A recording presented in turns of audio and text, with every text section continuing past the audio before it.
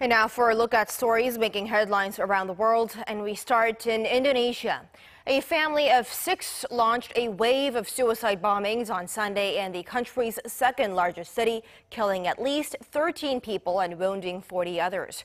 For more on this and other news around the world, we turn to our Ro Aram at the news center. Aram, these attacks are being described as the worst since the Bali bombings in 2005, which killed 20. What do we know so far?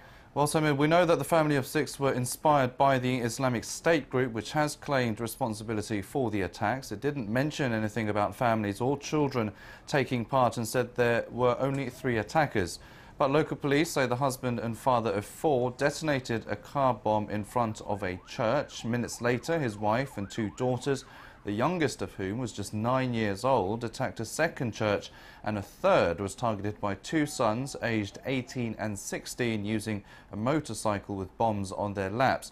Now, police said the family had returned to Indonesia from Syria, where until recently the Islamic State group controlled significant territory. President Joko Widodo visited the scene of the attacks, describing them as barbaric and beyond the limits of humanity. Pope Francis also offered his prayers for the victims. Streets around the bombed churches were blocked and heavily armed police stood guard as forensic and bomb squad officers combed the area for clues. The attacks are the deadliest in Indonesia linked to IS in recent years and the worst since October 2005, when 3 suicide bombers blew themselves up in Bali restaurants, killing 20 people. Although Indonesia has had some success in cracking down on terrorism, there has been a resurgence of Islamic attacks in recent years amid the rise of IS overseas.